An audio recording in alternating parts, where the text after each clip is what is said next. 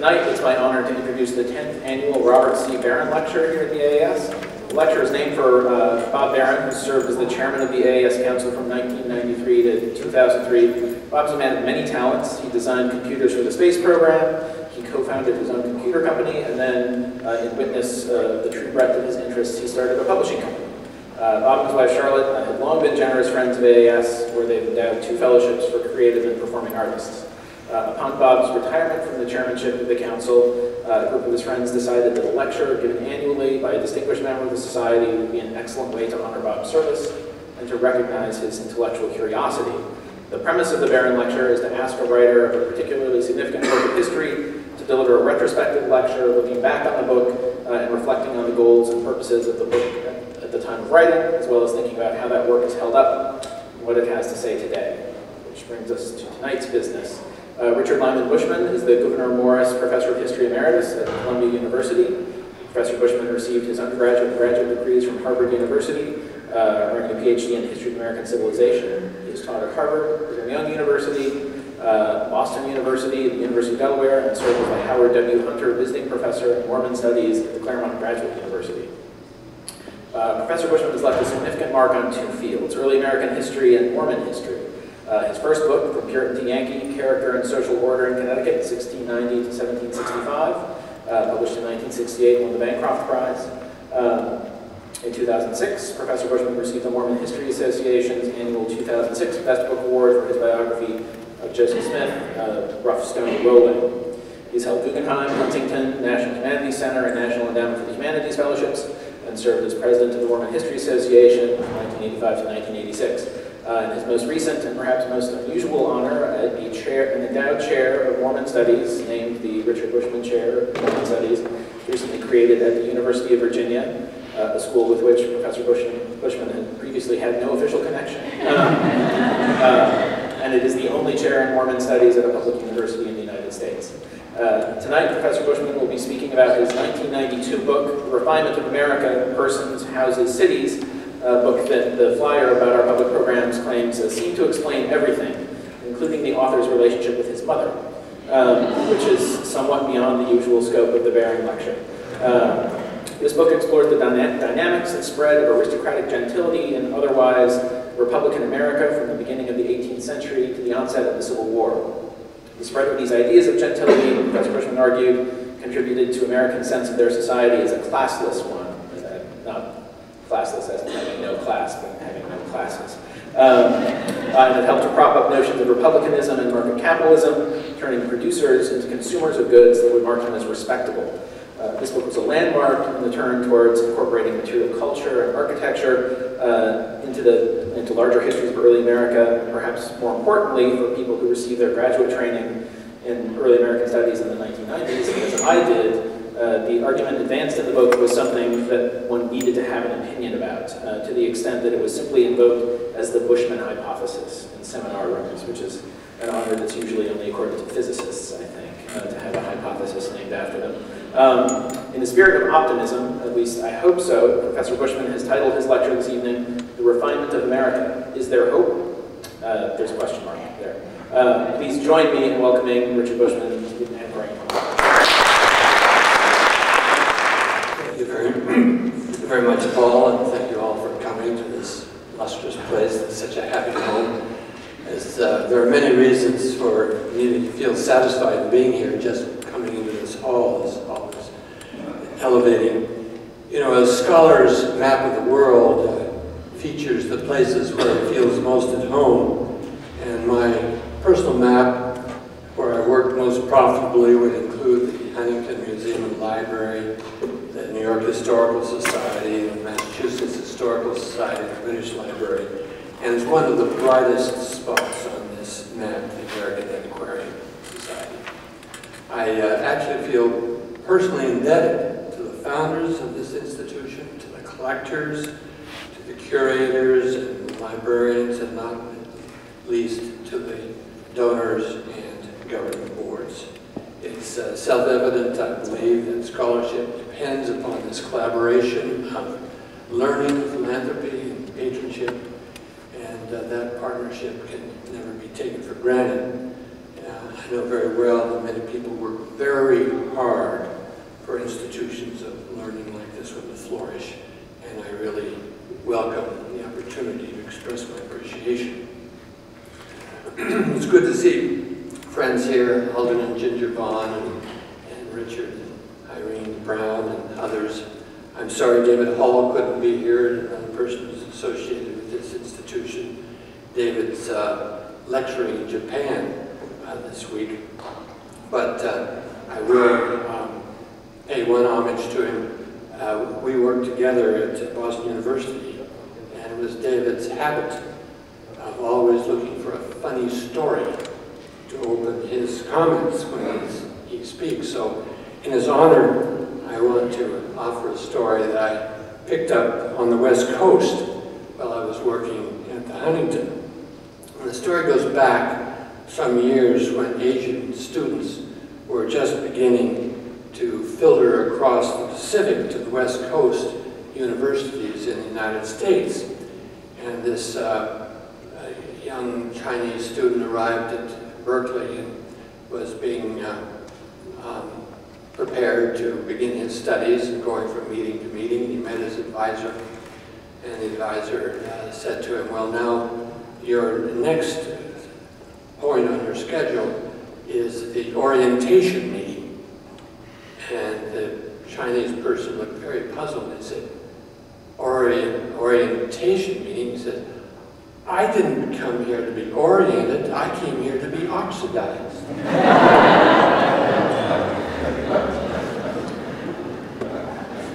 So there's always a story behind the writing of a book, and what Paul asked me to do is to reflect on this book, The Refinement of America. I stumbled onto the topic because of a change of jobs. In 1977, Claudia and I and our 6 children moved from Boston to Newark, Delaware. It's not Newark, it's Newark, Delaware, where I had accepted a position as chair of the history department at the University of Delaware. I think Delaware took an interest in me because I worked in developing a program at Boston University that involved museums. We had linked BU's American and New England Studies program to Old Sturbridge Village, the Museum of Fine Arts, the Society for the Preservation of New England Antiquities, and of course the American Antiquarian Society. That was a good preparation for Delaware because the university there had established a close relationship with 2 nearby museums. Hagley, a museum built around the old DuPont powder mills that focused on the history of technology, and Winterthur with its massive decorative arts collections. I think the Delaware History Department wanted someone who was sympathetic to material culture studies, and I filled the bill because of my background in New England at BU. Collaborating with these 2 museums, I became more interested than ever in material culture. There was so much to work with at Winterthur. Henry Francis DuPont, as many of you know, was the sort of the mastermind behind the Winterthur Museum. He was an eccentric, energetic genius who enjoyed the fruits of the DuPont family's various astute investments in chemicals and automobiles. DuPont Chemical and General Motors was the source of Henry Francis's fortune. With this wealth, Henry Francis assembled a vast collection of rooms from 18th century houses, furnished them with period pieces, and installed them in a huge extension of the DuPont family mansion named Winterthur. The Winterthur MA program in early American culture, as it was called then, was the premier training ground for curators and decorative arts specialists across the country.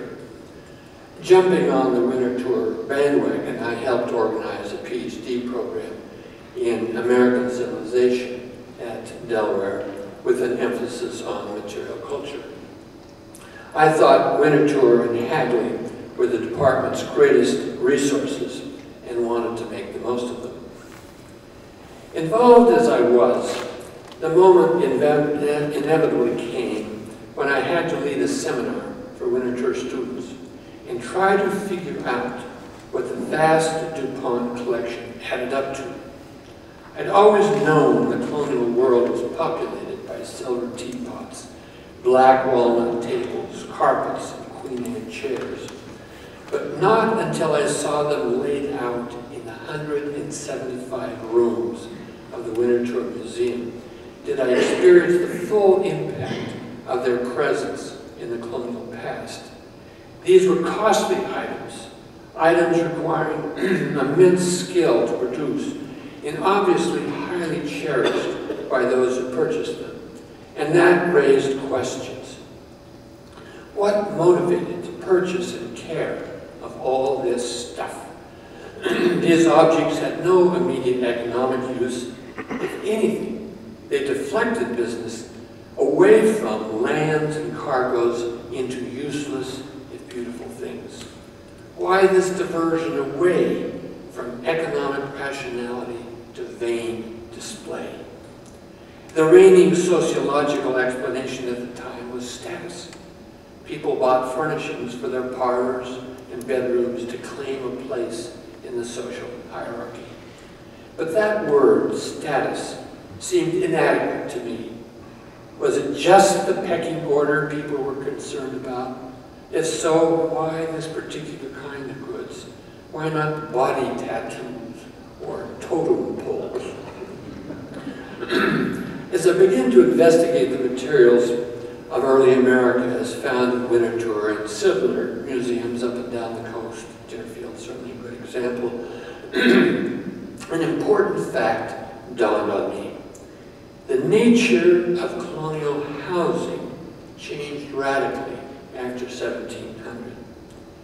In the 17th century, even wealthy men had lived in simple houses.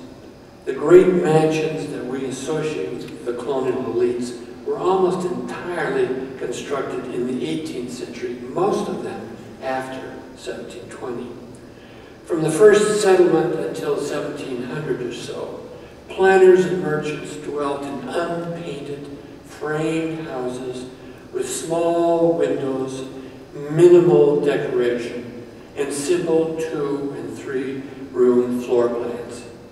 In New England in 1700, this top-of-the-line house built in the prospering town of Weathersfield on the Connecticut River was an unpainted frame structure with small windows and simple doors and window frames.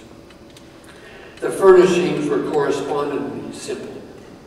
A small number of pieces, framed by simple methods and lacking the smooth sheen of later cabinet work. These houses contained less porcelain, less fabric, and many fewer portraits. This plain living was a sensible style for improving farmers and merchants who had nothing to gain financially and much to lose by expending their wealth on useless display. Why the change after 1700? After 1720 particularly, the colonial gentry departed from the frugality that economic rationality dictated.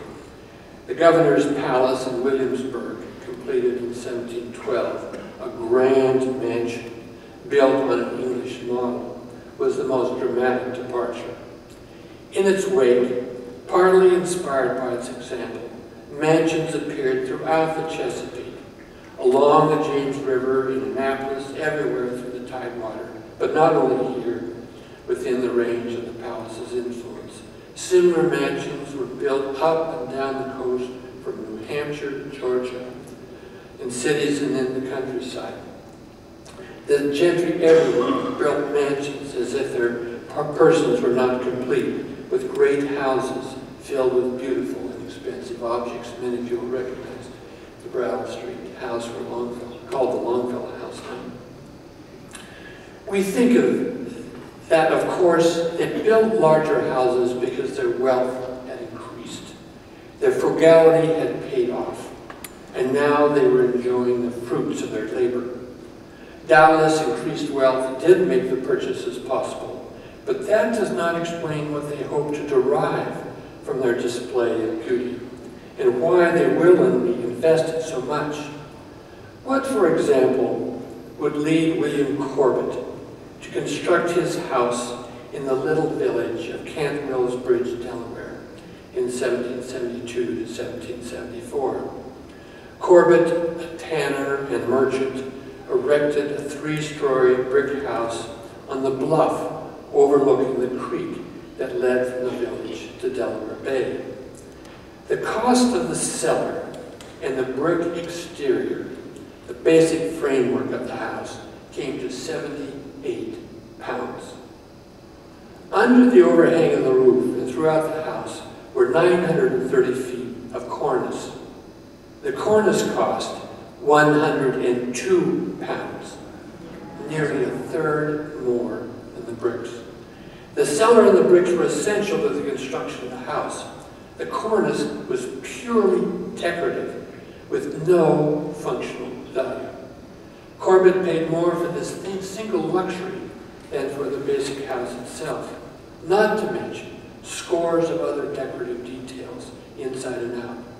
How could such an expenditure be justified in terms of rational economic behavior? Well, besides this surge of elegant housing after 1720, a second clue to the meaning of the material came from the writing exercise of George Washington. This is in his own hand, you probably could barely read it. What it says at the top is rules of civility. Partly to improve his handwriting and partly to improve his manners, Washington's tutor set him to copying what was called rules of civility. It consisted of 110 rules for personal conduct, including such helpful hints, take notes at this point, keep your nails clean and short, also your hands and teeth clean, yet without showing any great concern for them. And here's another. In the presence of others, sing not to yourself with a humming noise, nor drum with your fingers or feet. And do not laugh too loud or too much at any public spectacle. These rules were interesting as an effort to show proper conduct through a long, long list of detailed admonitions. But what intrigued me equally was their origin. Washington took his rules from a century-old manual written by Francis Hawkins in England in 1640 and called Youth's Behavior, or Decency in Conversation Among Men. And Hawkins' book was actually a translation of a 1595 French book by Jesuit schoolmasters who took most of their rules from a still earlier book by Giovanni della Casa called Il Galateo, and first published in 1558. In other words, Washington's rules were nearly 200 years old when he made his copy. Furthermore, the French and Italian books were written for young gentlemen preparing for life at court. Their tutors and schoolmasters were trying to teach them how to behave in the finest European society. And here George Washington, living on the margins of the civilized world in the 18th century America, was being taught to behave like elite European youth 2 centuries earlier. Piqued by this peculiar conjunction, a surge in elegant housing after 1700, and the adoption of European court etiquette books on the American frontier, I eventually pieced together the story of an entire culture of which the rule books were a part. That culture was summed up in words like gentility, refinement, polished, and polite. I learned that rules Washington copied actually went back much further than 200 years. They grew out of a classical tradition of urbanity, explicated by writers such as Horace, Ovid, and Cicero. They contrasted the polished life of city people with the rough vulgarity of rustics, and promoted urbanity as the highest form of living. Through the Middle Ages, this tradition survived in diminished form in European courts, and then was revived along with all of classical civilization in the Renaissance. In the 15th century, Italian writers like Galateo and Castiglione produced manuals on civility that were copied and imitated for the next 300 years. Literally hundreds of these manuals, probably thousands of them, or courtesy books they were called, based on the word court, the mode of behavior in a royal court, were produced in early European society. Lord Chesterfield's letters to his son in 18th century England was a well-known English variant. Washington's tutor had simply seized upon one volume in a large stream of guidebooks pouring from European presses. I began to see that the courtesy books, the mansions, and a marked increase in portraiture and decorative furnishings marked the coming of a genteel culture to the New World. This system of values and conduct spread from Italy to royal courts throughout Europe, and one by one, the courts adopted the new style, and finally England at the beginning of the 17th century. Henry VIII, in the 16th century, as depicted by Hans Holbein the Younger, carried power and wealth in his person, reflecting his success as a dominant monarch. But a century later, Charles I, the first of the Renaissance monarchs in England, was depicted by Van Dyck as a person of sophistication and polish. Charles I was the first of the royal connoisseurs who actively collected art and made himself a student of the aesthetic. The peak of splendor was reached, of course, a few years later at Versailles, where Louis XIV excelled at controlling the magnates of his kingdom by requiring their presence at court and then overwhelming them with his splendor. The most exquisite and demanding of the courtesy books were for members of the court at Versailles. Of course, of all those who were closest to the king sought to imitate the royal master, not only at court, but in their own great houses and in their own persons. Charles I was an exemplar of the genteel style, quite different from his father James I, who was an unspeakably crude person.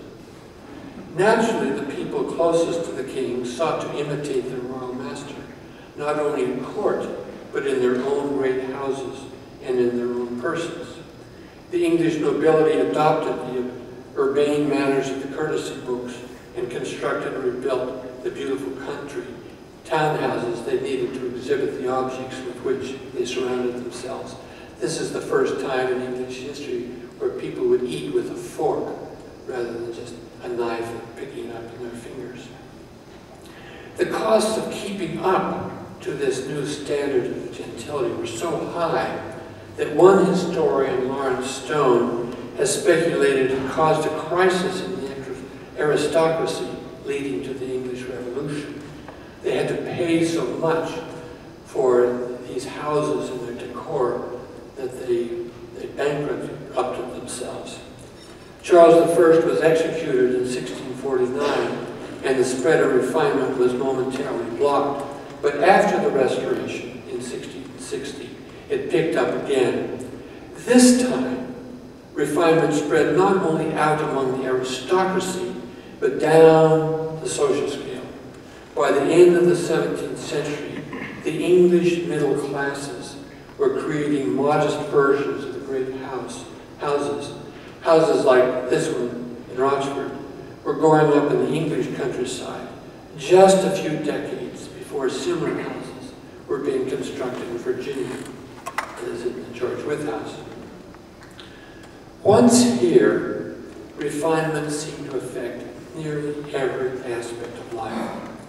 This was when I began to get the feeling I had come across a theory of everything, down to seemingly trivial details.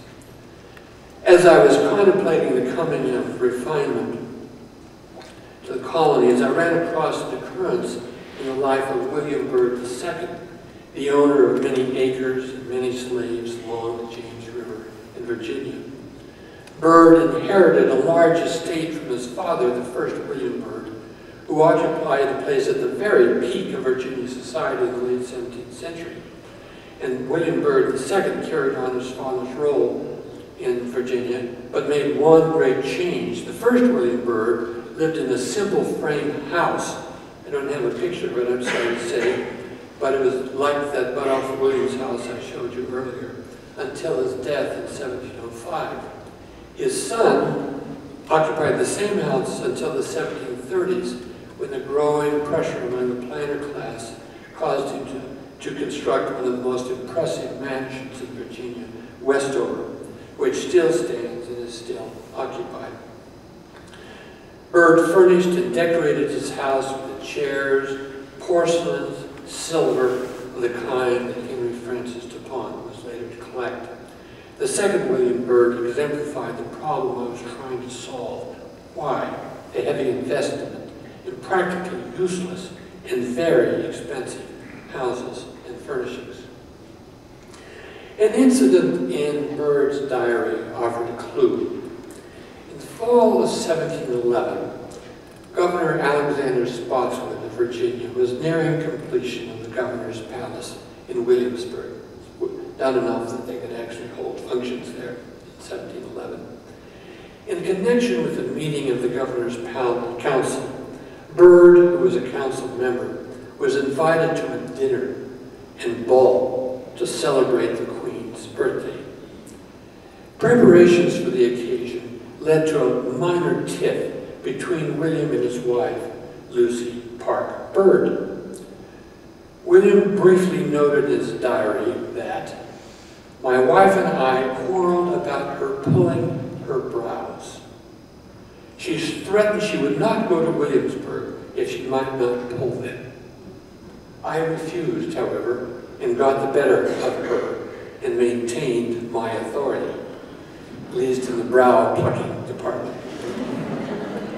Apart from our irritation at this outbreak of petty patriarchalism, what is going on here? Why should plucked brows start an argument between William and Lucy? The condition of Lucy's brows did not matter to either of them during their day-to-day life on the plantation, but the ball at the Capitol made them uneasy about a tiny detail of appearance, as if they were entering another cultural zone with more demanding standards of behavior. An error there, they both apparently believed, would be a cause of embarrassment. Their dispute was a sign it was essential to get it right for the society assembled at the ball. The longest entry in Byrd's diary, it's a very long diary, was his description of the ball the next day.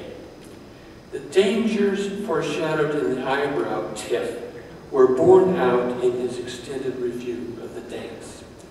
Speaking of the dancers, he noted that Colonel Smith's son made a sad freak, and then went on to say the president of the council, who should have been attired in a costume keeping with his position, had the worst clothes of anybody there.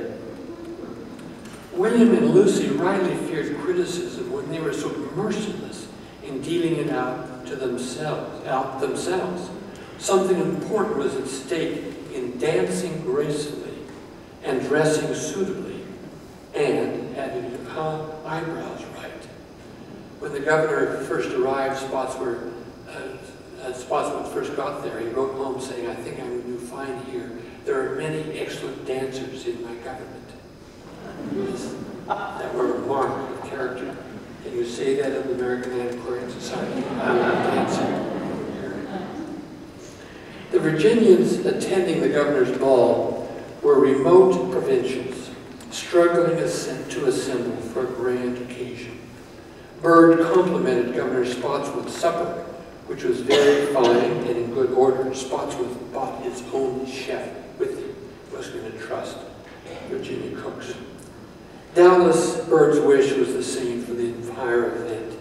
It was shameful to dance poorly or dress shabbily because it detracted from the occasion. The awkward dancer and the sloppy dresser let down everyone by failing to rise to the occasion. The struggle over the correct eyebrows reflected the Byrds' vanity, to be sure, but also their yearning to play their proper roles in the creation of an elevated and refined occasion. Eyebrows and clothes combined with dancing, food, conversation, and the appearance of the room to make this assembly all that the participants hoped it would be. They were trying to create a refined society. Anyone who erred was subject to silent rebuke for having marred the occasion. Society was to be different at the Capitol, more exalted and refined. I begin to suspect that beautiful objects, like beautiful people, were crucial to the gentry's effort to achieve their elevated condition. If you look at the Dutch pictures of life in Netherlands, low-life taverns, they're doing exactly the same thing that's going on in this picture. They're dancing, eating, flirting, enjoying music. But there's a world of difference, and it's all done by the decor and the manner in which these activities are carried forward. The purchase of beautifully decorated objects, then, was not the whim of wealth or simple-minded mimicry.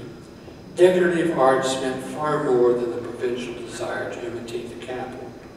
These objects were instruments for achieving a higher mode of living, a way of being polished, refined, and civilized.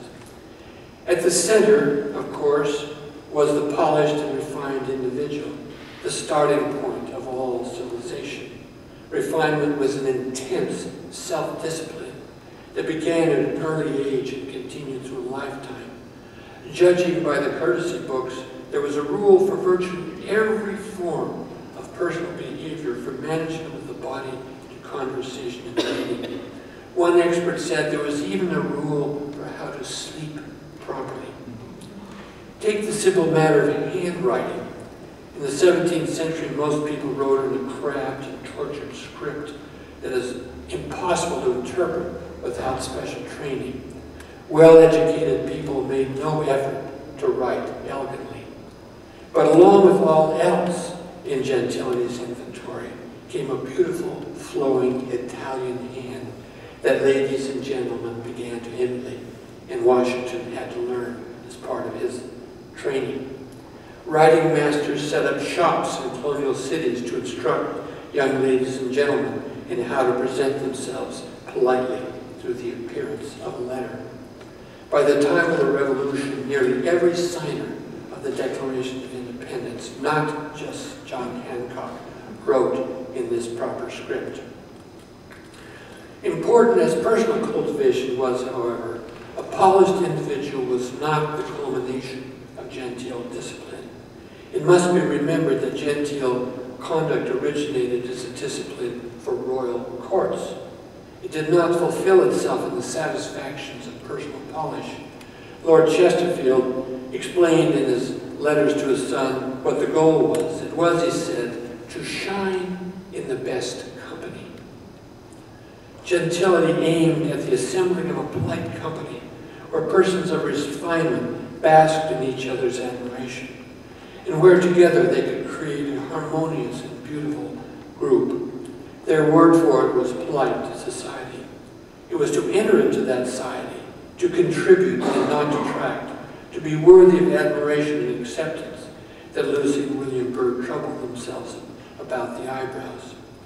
It was the formation of a polite society, moreover, that ultimately gave meaning to houses and their furnishings, and hence to the decorative arts. These great houses were really machines for entertainment. The bedrooms are often pushed way up in the attic. The great decorated rooms the rooms where they dined and held socials of one sort or another. Beautiful house interiors were an extension of beautiful people, the necessary and proper environment for a polished life. These powerful impulses, the product of the genteel culture imported from Europe, began to infuse the colonies in the decades leading up to the American Revolution. What was to come of them after the break with England? Gentility would easily have become another casualty of independence. Remember that refinement was anchored in the royal courts and was most properly the possession of the aristocracy. In the colonies, the gentry were the ones to adopt it. It marked their status as those with the right to rule. What was to happen in a nation that repudiated monarchy and aristocracy? In January of 1776, on the eve of independence, John Adams foreshadowed the end of genteel culture in a letter to Mercy Warren, whose portrait we saw earlier. In a facetious tone, he posed a serious question. Pray, madam, are you for an American monarchy or republic? Monarchy is the genteelest and most fashionable government. And I don't know why the ladies ought not to consult elegance and the fashion as well in government as gowns, bureaus, or chariots. For my own part, I am so tasteless as to prefer a republic. A republic will produce strength, hardiness, activity, courage, fortitude, and enterprise, the manly, noble, and sublime qualities in human nature in abundance. A monarchy would produce so much taste and politeness, so much elegance in dress, furniture, equipage, so much music and dancing, so much fencing and skating, so much cards and backgammon, so much horse racing and cockfighting, so many balls and assemblies, so many plays and concerts, that the very imagination of them makes me feel vain, light, frivolous, and insignificant. In Adams' view, genteel life was not only out of keeping with the Republic because of its aristocratic associations, but dissonant with the spirit of the Republic, which was hardy, courageous, enterprising, not elegant, vain, and frivolous.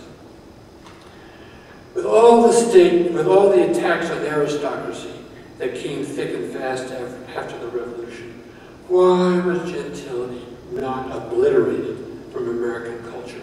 And surely it was not.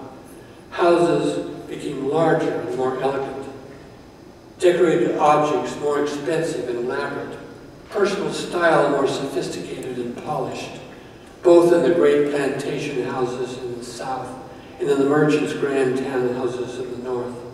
In the midst of an ongoing democratic revolution, in which all things aristocratic were condemned, gentility flourished and indeed spread. Decorative arts in America did not wilt after 1776. They bloomed more luxuriantly than ever. Why should that be, considering their origins and meaning? One answer was that an American gentry needed, and an independent America needed gentility more than ever. With the demise of the inherited aristocracy, gentlemen by blood, there was an increased need for a vocabulary of dignity to mark those who were to rule. No one understood this better than George Washington. Over a lifetime, Washington mastered the arts of genteel composure and presence, and during his presidency, quite self-consciously deployed all of this skill to lend dignity to his office. The effect at times was almost magical. An observer in 1794 saw the president walk in stately splendor from his carriage to Independence Hall to address a meeting of Congress. Here's his report. Washington got out of the carriage and, slowly crossing the pavement, ascended the steps of the edifice. Upon the upper platform of which he paused, and turning half round, looked in the direction of a carriage which had followed the lead of his own. Thus he stood for a minute, distinctly seen by everybody. He stood in all his civic dignity and moral grandeur, erect, serene, majestic. His costume was a full suit of black velvet, his hair in itself blanched by time, powdered to a snowy whiteness, a dress sword at his side, and his hat held in his hand. Thus he stood in silence, and what moments those were. Throughout the dense crowd, a profound stillness reigned. Not a word was heard, not a breath. All were gazing in mute, unutterable admiration, every eye riveted on that form, the greatest, purest, and most exalted of mortals. It might have seemed as if he stood in that position to gratify the assembled thousands with a full view of the father of their country. Not so. It paused for a secretary, then I believe Mr. Dandridge or Colonel Laird, who got out of the other carriage, a chariot decorated like his own. The secretary ascending the steps, handing him a paper, probably a copy of the speech he was delivered, when both entered the building. Then it was, and not until then, that the crowd set up huzzahs, loud, long, earnest, enthusiastic.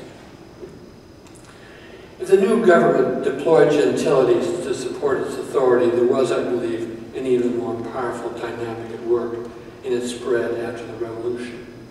Democracy. Gentile culture in all of its manifestations did not remain the possession of the gentry after the revolution. The wealthy elite, of course, purchased the finest and most expensive houses and furnishings, but the great transformation after 1776 was that the class below, the great middle class in American terms, middling farmers, well-to-do artisans, clerks, and school teachers, the very people empowered by democracy, laid claim to their own versions of gentility. They installed parlors in simple houses, purchased carpets from the floor, drank tea from inexpensive creamware, planted shrubs and grass in front yards where there had been weeds and packed earth. With the aid of eager entrepreneurs, they created a vernacular gentility that was simpler, less expensive, and less pretentious. This merchant in New Milford, Connecticut, every inch a polished gentleman, proudly gave his viewers a glimpse of his shop shelves and his account books, along with his elegant, stylishly attired body. The spread rather than the demise of gentility reminds us that revolutionary opposition can take two forms.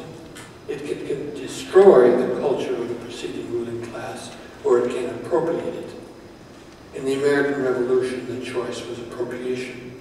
Democratic society, instead of obliterating genteel culture, held that to the victor belongs the spoils. Ordinary people made gentility their own.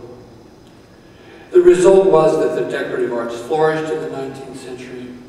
The vast new demand for beautiful furnishings created a huge market for chairs, tables, ceramics, tableware, and every other form of decorative object. And that need was met by a rapid increase in production. First by improved efficiencies in traditional shops, and eventually by machine productions in factories. As a much broader public absorbed gentility, the sheer volume of decorative arts exceeded 18th century type production many times over. The objects still held their promise of elevation. My parents called paintings and ceramics and carved furniture the finer things of life. The objects pointed to some superior spiritual realm that respectable people honored and drew upon, and ordinary people yearned for. It represented a doorway into a higher way of life. Mothers with any ambition for their children taught them to say please and thank you, and to blow their noses in a handkerchief. Gentility became an essential component to virtually any kind of success, more than religious piety and more than book learning or even skill. Without the marks of gentility inscribed in one's being, access to the realm of the polished and powerful was almost invariably denied. The urge to rise created a huge market for every form of genteel nature. It was an essential component of success in a mobile society. Gentility grew in power and influence throughout the 19th century. How stands refinement now? The most frequent question after Refinement came out was about the fate of gentility in our day. The question was usually asked in tones of despair. I think virtually everyone who posed the query was doubtful about gentility's prospects in our time. My immediate response was to cheer them up. Gentility, I assured them, was far from dead. It has, I believe, settled as a permanent residue in our culture, and signs of it can be seen everywhere. Look at crude college students when they go for an interview with Goldman Sachs. T-shirts disappear and coats and ties come out of nowhere. Teenagers who really want something their parents know to say please and to show gratitude. Genteel manners are one of the garments in virtually every closet, and most people know how to don good manners when the occasion requires. There are signs of gentility in the commercial world too. Ralph Lauren, the Bronx-born son of Polish immigrants, has made a fortune peddling merchandise that helps the aspiring to emulate the lifestyle of the English gentry and their American equivalents. In buying his stuff, one emulates the style of the English country house, the heartland of 18th century refinement, and its American equivalent, the prep school. For Lauren, gentility is both an ideal and a commercial resource. If refinement does not govern our culture as it once did, it is still ingrained at some level. I am struck with how infrequently the person standing next to me in the New York subway line I ride informs my nose that he or she has not bathed recently. Our line begins in the Bronx, cuts through Manhattan, burrows under the East River, and ends up in Brooklyn. It gathers into itself a true cross-section of middling and lower-class New York, and virtually all those people know about bathing. Many of them stand up and offer a seat when my wife and I toddle on. If genteel manners are not regnant, they are certainly widely diffused in contemporary American society. Nevertheless, I would agree with the despairing that good manners are not at the cutting edge of social progress as they once were. Professional skills are. They don't have the urgency they once did. There's even a subversive culture, anti-gentility, a certain kind of a personal authenticity, which can be achieved by being crude and offensive, by flaunting extravagant misbehavior, rather than seeking for the polished beauty of the genteel paragon. Gentility cannot leave the van now, because no longer is it anchored in power. Monarchy and aristocracy were the home base of refinement in the 18th century. Both have faded in Western society in the 20th century. They are no longer considered to occupy the pinnacle of the desirable life. For a time, the Duke of Windsor led fashion in the 1930s, but he was a rare and somewhat disturbing model. What other aristocrats do we look for models of behavior? Diana, perhaps, and the very middle class, Kate Middleton. But they are personalities and celebrities as much as they are representatives of a ruling class. The powerful people in the United States today, the modern successors to the aristocracy, are the professionals and the celebrities, business executives, politicians, big-time lawyers, leading physicians, and a few academics on the one hand, and sports stars, musicians, and actors on the other. These people are looked for ways of living, but they're an unsteady guide. They do not live by a distinctive code as the 18th century aristocracy did. They inspired tennis shoe styles and maybe wristwatches, but not a superior manner. Modern etiquette books lack the authority of the 18th century courtesy books, their predecessor. Celebrities are a little chary about revealing their personal lives. They set fashions, perhaps, but do not set a standard mothers want their girls and boys to emulate. Cultural power is diffused diffused in the democratic 20th century rather than focused as it was in the aristocratic 18th century. Powerful people do not lead culturally. Rich men and women are as likely to wear cowboy jeans as the poor are to aspire to own fur coats. Instead of relying on the social order hierarchy to inculcate civility, today it falls to lesser units to teach good manners and polite behavior. Families and churches, schools and companies, local societies. We certainly cannot depend on Congress to show us the way.